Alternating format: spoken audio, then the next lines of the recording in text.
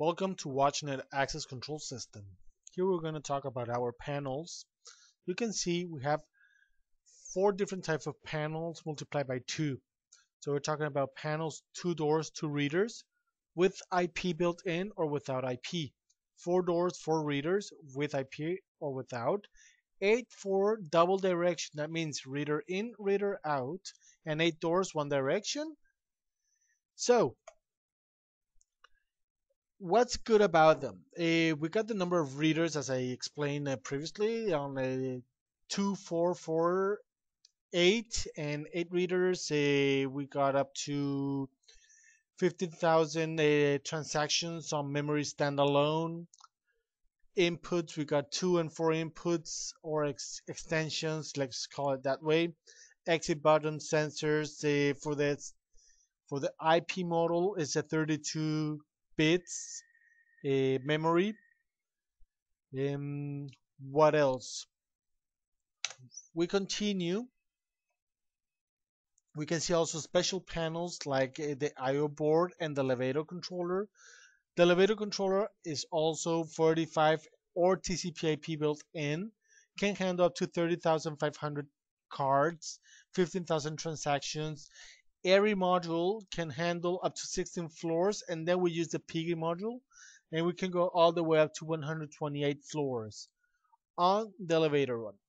Then we go to the I/O board. On the I/O board, we have 8 inputs and 16 outputs, also IP based.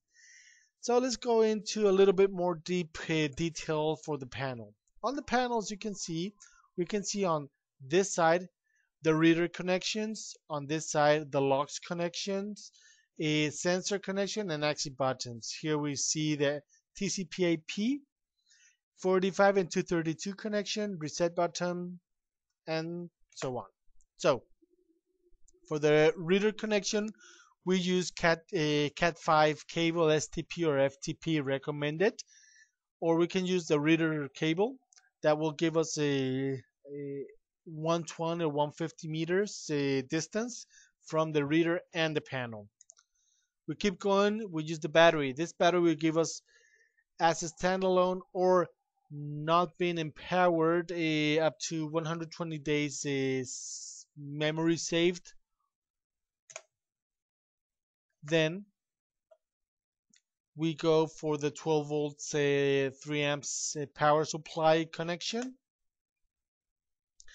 the 45 and the 232 connection. So as you can see, we have 245 connections, one for the in, the other one for the out, if we're looping other panels on this panel. So here we can see the 232 connection will allow us up to 50 meters, is one panel per computer. Which if we use the 45 connection, we can connect up to 127 panels using the dip switch binary numeric, and we can go up to 1200 meters. And then this is where we go and connect the standalone unit. Then on this side we have also the TCP/IP connection. You can see if it's IP on our module number has a T, so the T will give us a TCP/IP connection. Then we go on the dip switch. If we have the middle dip switch, we have to use always 1 and 2. The 3, 4, 5, 6, 7, 8 doesn't count. We can leave the 3 up, doesn't bother us. So the 1 and 2, that means that we can configure the IP on the panel.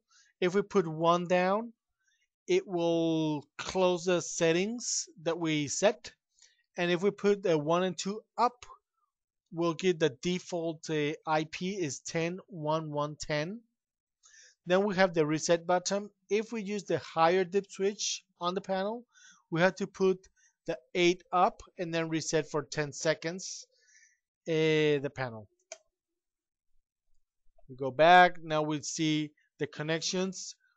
If it's normally closed, COM and normally open for lock 1, reader 1, normally closed, normally open, and COM 2 for reader 2, and so on. Then we go on the dip switch as I explained previously for the reset. Okay.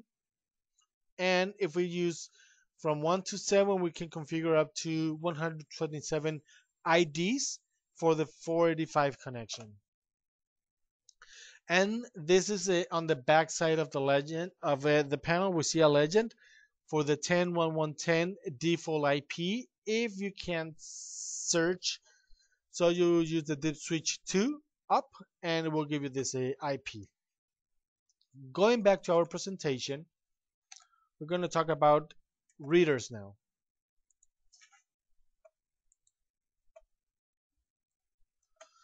So here on the proximity readers, as you can see, we have different type of readers. The standard ones are these two, the compact one. So we have also anti-vandal, metal-proof, waterproof. All our panels or our readers are waterproof. Sorry for that. The range reading is between 8 and 14 centimeters on the best condition. The LED blue for closed, green for open. It will consume up to 50 milliamperes, and we have different type of readers: EM readers, MIFAR readers, and HID compatible readers. Here we also have special readers. So for special readers, we have the desktop reader. That is the WAR-EMD. So sorry for that. I'll talk a little bit about the codes. WAR is Watchnet Access Reader, EM for the technology, D for desktop, and connection 232, and so on. Okay, EM1 long range reader, and then we have the BM is biometric with TCP/IP EM. So let's talk about this one now. We go to the biometrics. Welcome. Here we have different type of readers. The single one that has a TCP/IP sensors. All of them has TCP/IP sensors, exit buttons, USB connection, mini port. Well, except this one that is for enrollment only. So we keep going. For the first one, you can see is a card reader and biometric reader. You can combine.